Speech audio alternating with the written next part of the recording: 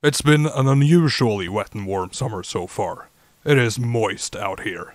My skin is like flypaper, but that also means the fungi are going wild.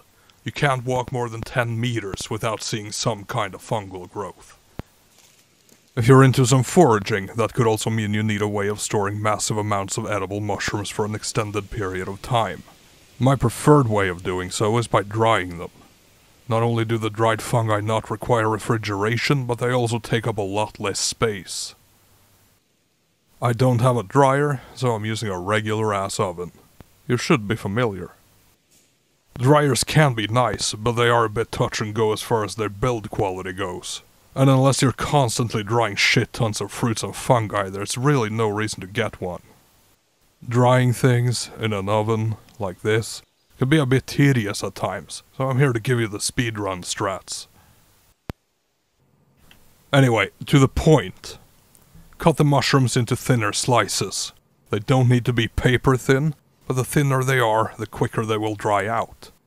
This will do just fine. Now would also be the time to clean them properly, as that will be a pain in the ass when they're dry. That is, of course, unless you like your fungi with a side of gravel. Place the sliced fungi on a baking tray lined with some parchment paper. Try keeping the overlapping to a minimum. The temperature should be set to 50 degrees or less. I operate at about 45 degrees.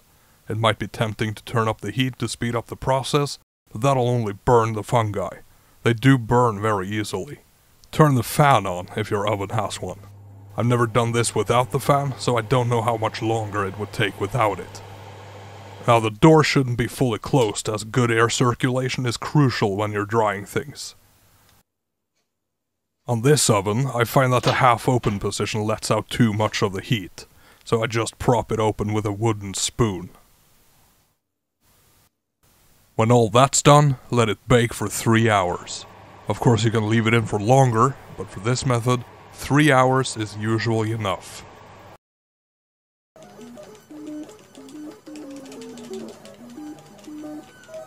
What the fuck?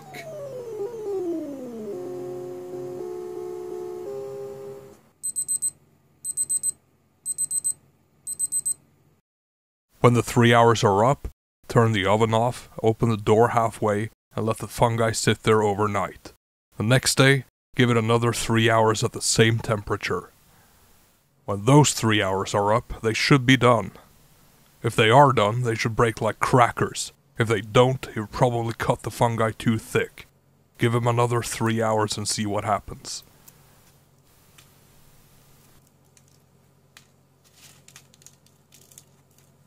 Once they are fully dried, store them in airtight containers.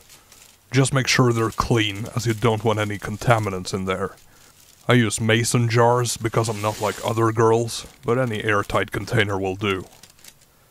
I don't know exactly how long of a shelf life these things have, but if they're stored in a dark place, they'll last for at least a year. When you want to use these dried fungi, let them soak in cold water for 40 minutes to an hour. When you then fry them up, it'll be almost as if they were picked the same day. This method may not be as straightforward as some others, but it is better if you don't have the time to babysit kitchen appliances for hours on end, or if you just don't want to blast your furnace and listen to that fucking fan for 12 plus hours in one go.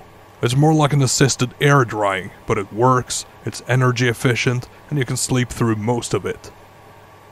Although drying is probably the best way to preserve mushrooms in the long term, not all types of fungi can be preserved that way.